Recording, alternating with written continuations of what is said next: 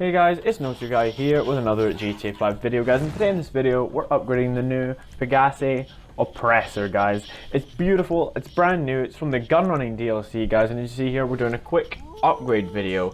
Honestly, there isn't really too much to this vehicle. As you can see, there's barely any custom options for it, which is kind of annoying. You can do like a front mudguard, rear mudguard, and you can put on a kind of change of the fuel tank and a little bit at the back. You can change like the seat at the back. That's really all you can actually do to the bike, and there's like 2 or 3 options per one, so it's kind of limited, guys. As you see, right now I'm going to be choosing the color. I really don't know what colors to do though. I'm honestly probably going to go with black and red, or red and black. We just kind of see what looks red and black, but it won't work, will it? Because it's bloody, first of all, primary color is metallic, guys. Pretty much in this video as well, there will be, the majority of the video, guys, will be a vehicle test. So it'll be my first experience riding it. I might do a video later on doing a kind of tutorial, tell you guys how it's best to fly it, because I will get used to it over time, guys. As I say, this is my first time with this bike. All I've really done is driven it into this, what's it called, MOC, my Mobile Operations Center, guys. You see, the seats, here's the seat options. See what I mean? How they're limited. There's only like 2-3 choices per one. They're not really different from each other either. It's kind of sad. I'll buy the last one, it'll do. Sells for a half decent amount, guys. This bike on discount, I'd recommend doing a discount, guys. It'll cost you 2.6 million, and if you guys want to know how you can get the discount, just leave a like down below or comment and ask, and I'll probably get a video out to you hopefully within a week after it or in a few days. I'm able to do that, and I'll tell you guys how to get all the discounts, because the discounts, guys, are really worth it. It's when you're best to buy the stuff, is if you have the discount.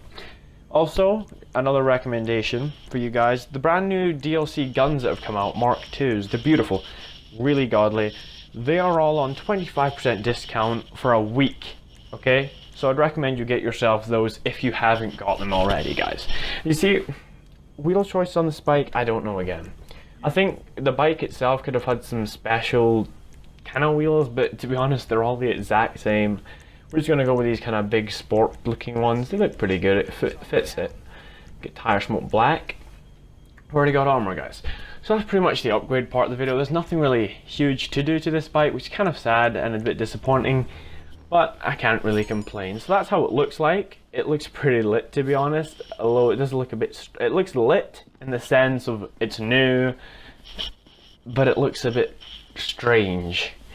It looks a bit futuristic, to be honest, but hey, I can't complain. Rockstar made the bike and it is beautiful.